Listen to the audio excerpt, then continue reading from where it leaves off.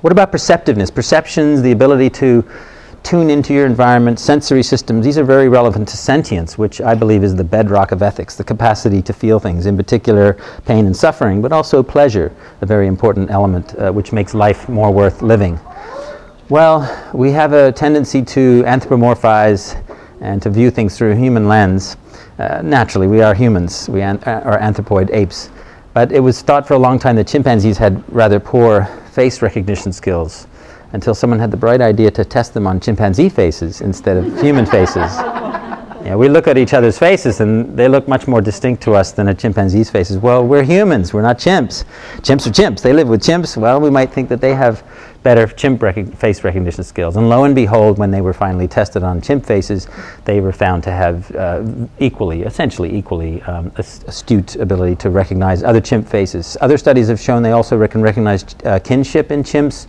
So a range of photographs of chimp faces, none of whom they knew that they'd ever seen, they could link relatives to each other based on facial characteristics that were similar. Again, something we can do quite well. We're very good at face recognition. Incidentally, chimps are better than us at recognizing faces upside down. And when I give illustrated lectures, I show a picture of a young chimp hanging upside down in a tree, looking at another chimp, and of course you can figure out why they're good at that. We don't do that as often. But what about sheep? This is an animal who, unfortunately for sheep, they're often being raised to be eaten, and I think we have a tendency subconsciously to want to distance ourselves and demean them a little bit more, because it may make us feel a little bit more comfortable about what we're about to do to them.